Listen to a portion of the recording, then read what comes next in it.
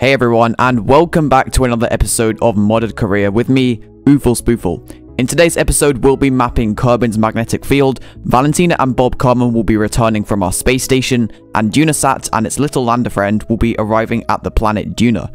Hope you guys enjoy the video. We're going to kick off this episode by launching a small science probe into Kerbin orbit. The point of this mission is to collect science using the MagnetoProbe experiment. This experiment is in the stock game, but it has been given a pretty big revamp by the Kerbalism mod. I'll talk a little bit more about that in just a second. Since our payload is very light, we don't need a very big or expensive launch vehicle, which is just as well because I'm not completing any contracts by doing this mission. Anyway, we are now in low Kerbin orbit with exactly 1 km per second of delta V. I swear that was intentional. That's great because we have places to go, but where exactly are we going? We're not going to the Mun, we're not going to Minmus, and we're definitely not going to Eve. Yeah, you heard me right. Instead, we'll be using our delta V to place ourselves into an orbit that can access every part of Kerbin's magnetic field.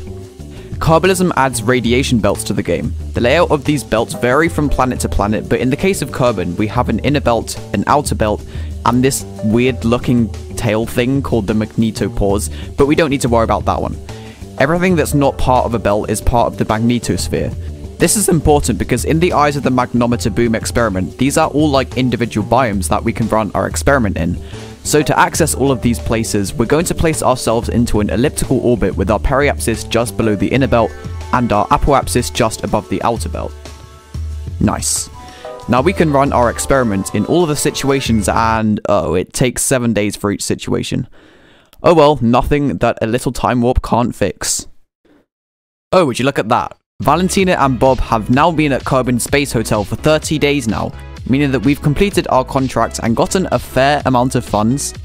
Anyway, our Kerbals have done their jobs and it's time to return them home. The steps to get them back to Kerbin are pretty simple. Undock from the space station, briefly fire up the engine to perform a short deorbit burn, decouple the service module, then sit back, relax and don't burn up in the atmosphere. Luckily for us, we have a heat shield so that didn't happen. Once we slow down enough, we can deploy our parachute and splash down in the ocean. Okay, remember the fair amount of funds we got before? Well, that's going to come in handy because now we have enough funds to upgrade our tracking station to tier 4. This means that our good friend DunaSat will have a nice high-speed connection to the KSC. In stock KSB, transmission speeds don't matter all too much, but with Kerbalism and ScanSat, it's vital to have fast enough connection and enough storage, since file sizes can get pretty big, especially with ScanSat instruments. Now that we have our fancy new tracking station, it's time to orbit Duna. At the moment, we're on track to miss Duna by 8,500 kilometers. So of course, we're going to make a small correction burn at the ascending node to bring our periapsis down to about 12 kilometers above the South Pole. Why am I placing my periapsis inside the atmosphere? Place your guesses in the comments section. I'll wait. Okay, time's up. If you guessed that I wanted to disintegrate my satellite in the atmosphere going at interplanetary speeds, you'd be right. However, I remembered that I'm doing this for the content and not for personal enjoyment, so I had to fight the urge to sabotage my own mission.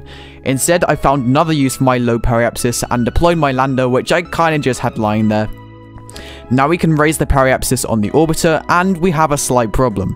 Both the lander and the orbiter are going to reach periapsis at pretty much the same time, and I know I'm really intelligent, but there's no way I can control both of them at the same time.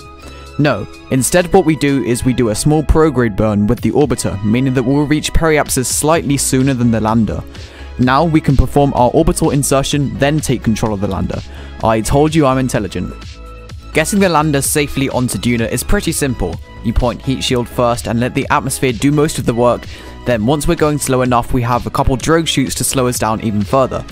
Now, if your hardware is so fragile to the point that 10 meters per second is still too fast for you, then we've got a couple liquid fueled engines just for you. And there we go. We've done the impossible. Wait, is it really oh, yeah, never mind. We've landed on another planet. I don't think anyone said it couldn't be done, but I'm gonna act like they did anyway. Now, you might be wondering how exactly this thing is being powered with no solar panels. Solar panels have quite a large footprint and this lander really doesn't have enough space for one. So instead, I'm using a fuel cell. Fuel cells burn hydrogen and oxygen which are stored in small tanks to make water. Oh yeah, and also a ton of energy. That's pretty useful. Since hydrogen and oxygen are limited resources, we will eventually run out and won't be able to produce electricity. But that's okay, because by that point we will have collected and transmitted all of the science we can get. 9 times out of 10 I would probably use solar panels, but in the case of a probe that doesn't need power for very long and that doesn't have much surface area available, fuel cells are the way to go. Great. Let's go and see how the orbiter is doing. Well, surprisingly enough, it doesn't seem to have moved much from where I left it. It's still in an elliptical orbit of Duna. Elliptical orbits like this are great for our science instruments because it allows them to operate over a wide range of situations and biomes. So we're going to wait until our science experiments have gotten all of the possible data and call it a day. Wait, no, this satellite has more than just the basic science equipment. We also have a couple ScanSat instruments which will allow us to map the surface of Duna. Thing is, they can't really do their job in the current orbit. On board we have 2 mapping instruments, a radar altimeter and a multispectral scanner. Different instruments have different optimal altitudes, in this case it's 100 and 300 kilometers respectively. Sadly, DunaSat isn't small enough to be in 2 places at once, so by doing some complex mathematics we can find out that 200 kilometers is the happy medium. So all we need to do now is to get from our elliptical orbit to a circular 200 kilometer orbit, and if you play KSP you should know how this is done. And if you don't play KSP, then, I mean, lucky you. Anyway, now that we are in our desired orbit, all we have to do is wait until we've mapped the entire surface of Duna. This may take some time. And there we have it, complete visual, altimetry, biome, and resource maps of Duna. I'm sure this data will come in handy when we inevitably decide to bring Kerbals here. But for now, I think we've done a grand job. If you enjoyed this video, feel free to use YouTube's next generation like button feature. If you want to see more videos like this, I do believe that YouTube recently added a subscribe button too. In the description, there's a link to my Discord server and a list of all of the mods that I used in this video. Anyway, that's it from me. Thanks for watching and have a great rest of your day.